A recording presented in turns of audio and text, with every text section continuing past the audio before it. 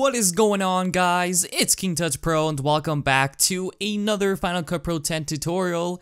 In today's tutorial, I'm going to show you guys the latest version of Final Cut Pro 10, and I know you guys have been waiting for this tutorial for a while, ever since Apple has came out with the latest version of Final Cut Pro 10, and let me go ahead and show you guys some of the new features that they have implemented and some things that they have moved around so you guys can be familiar with it.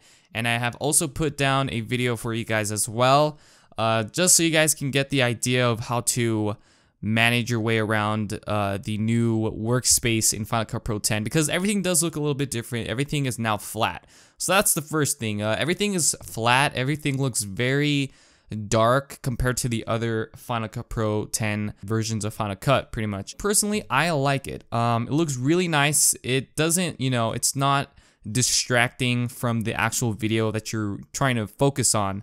So that's what I like. Now, the thing I don't really like is the fact that they kind of moved around a lot of the things, and it does take some time to get used to, but I found my way around it, and it's actually very easy to use.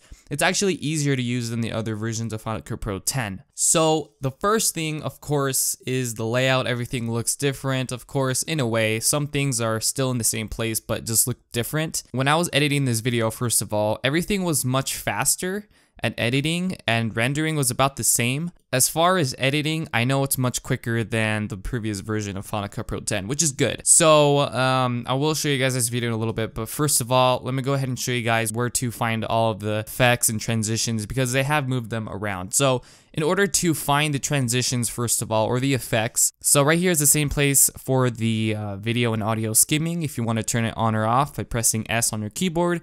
The next one we have is just the audio skimming. I always turn that off because it's really annoying just trying to go around your video. And you have all these other stuff here. Now, if you click this little button here, this will just bring you the different kinds of layouts for the timeline, as you can see here. So you can change this if you wanted to.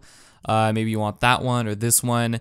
It all depends on how many videos you're working with and how many layers of text and audio and video you have. So the more you have, you might even want to change it to this. So I'm just gonna leave it how it is.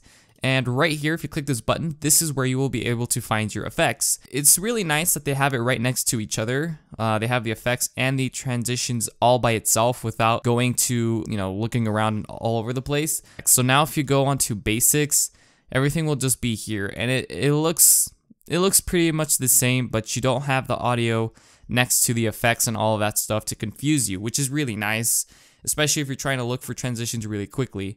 And if you want to switch over to transitions, you just go right next to the effects browser there. So we have the transitions. I have installed some custom ones. However, if you want to go and add some text, or if you want to add music, you're gonna have to go to the top left. And I believe they did that because for audio and pictures and audio, they want it closer to the library so you can find quicker files. If you click on this, you'll have iTunes and sound effects. Of course, I haven't downloaded the pack for the sound effects yet, but I will soon. And then here is where you will find the titles and generators. Right here, they now separated them, so they have titles. It's just more visually appealing than trying to look for it in the panel here, and then clicking on the arrow, and then that just slows down a lot of your editing, your editing time and everything like that. So the next one we have, of course, is the generators. The generators is just pretty much the same thing. Now it does look kind of weird because they're on the opposite sides, but I think that's okay. Over here with this little kind of movie clip, this is where you will find your projects, all of your video and all of your media. Same thing, you can right click and import your media and stuff like that. You guys can hide the rejected or show all of the clips. You can click this to change the view, of course. And here's where you can change the size and grouping it by whatever you want it. You can search certain things there. Everything's the same. The only thing that really kind of got me confused was the middle part right here with this here. It's okay, but I wish they kind of kept it where it was, but I think they wanted to kind of save up some space in the middle to have some more timeline space, if that makes sense. So they moved the time stamp, I guess, right below the video that you're working with, which is pretty nice. What they also have changed is the timing stuff. So it used to be, I think, on the left, or actually it used to be on the right side, but now it's just kind of empty. So now they just moved it right here next to these other video tools. So you have this one right here, which is the transform tool. Basic stuff that was in the previous versions of Final Cut Pro 10. You have crop, distort. Everything's just the same. It just looks more clean and more flat. So that's nice. And right here is just the same thing. I believe this one was not here. These two were not here. These two tools were on the right side right here. But you have match color, balance color. Here you can speed up the actual video. The other thing that you will notice is that you don't have, when you're rendering something, so like let's say we shrink this right here and we have to render this little bit, you don't know if it's rendering or not. Like it doesn't give you a preview like it used to right here. And that's all, it moved all the way to the top left right here. And once it says the check mark, or once you see the check mark, it means that your whole entire timeline has been rendered out and you guys can play it back without any buffering or any of that stuff.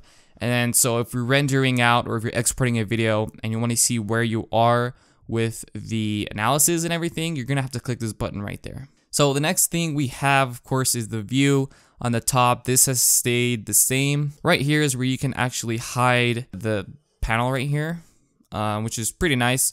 Right here is where you can show full media, so you guys can find your files quicker that way. And this is to hide the inspector. So the inspector has now been moved to the top right here. So it's kind of different, but you have to get kind of used to it.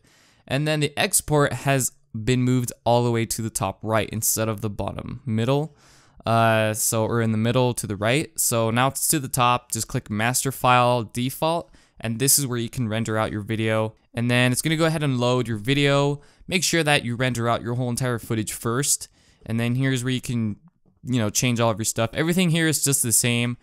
Just kind of looks a little bit different. But let me go ahead and show you guys the video in case you guys are wondering. So I'm going to go ahead and push play.